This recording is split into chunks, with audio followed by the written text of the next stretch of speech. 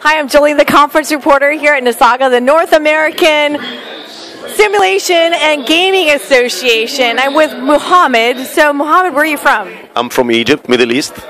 You came all the way over here to Seattle. Yes, and this is the second year for me, actually. I went here for 2014 and it's now 2015. So, what makes this worth it for you?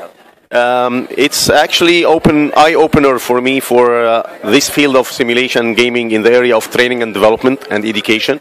So I got a lot of ideas, a lot of connections, a lot of networking from this conference, and I'm trying to be the bridge back to the Middle East. That's a long bridge.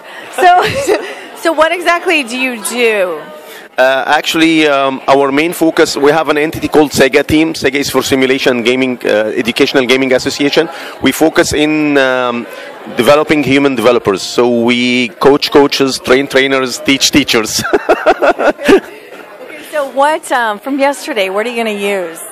Actually, I have two big insights from yesterday. Number one is we have a good cooperation model, trying to build a cooperation model with Monica to bring back the gamification concept into Middle East. So we are trying to invite her into Middle East for public seminars or even private in corporate or education context. The second is some ideas about the last session was very good, that in and out of the box session with Clerk from Taiwan. It's a very good learning experience, and it opens a lot of insights for me. Okay. And I heard about this guy, so we've heard amazing things. So I guess we'll follow you. What is your website?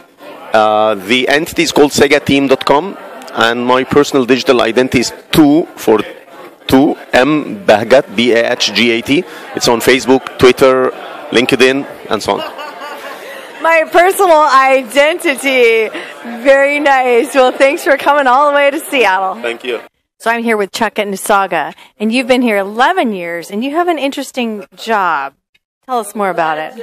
I work independently, but I do leadership training, advanced leadership and basic leadership for the Department of State is most of the work I do. People that work at embassies or work for the Department of State in Washington, D.C. Because 11 years, you keep coming back. Why is that? Well, it's always nice to see friends like Leslie, John, other people, and our discussions always give me new ideas, new skills, new abilities that I can use immediately. So, yes.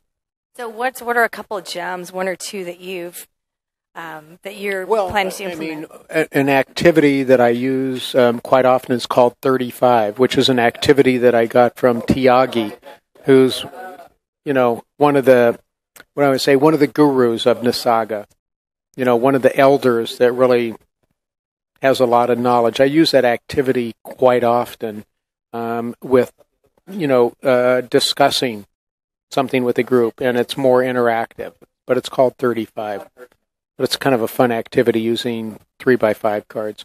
Oh. So, high tech. High tech, yes.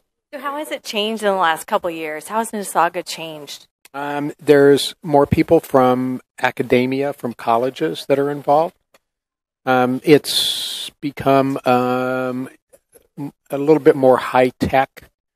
Yeah, with people. That guy over there. Well, and John, and then others, and it's just a trend, So NISAGA ebbs and flows with, what's important. Well, not what's important, but what's being used as far as methodologies and things of that nature. Nice.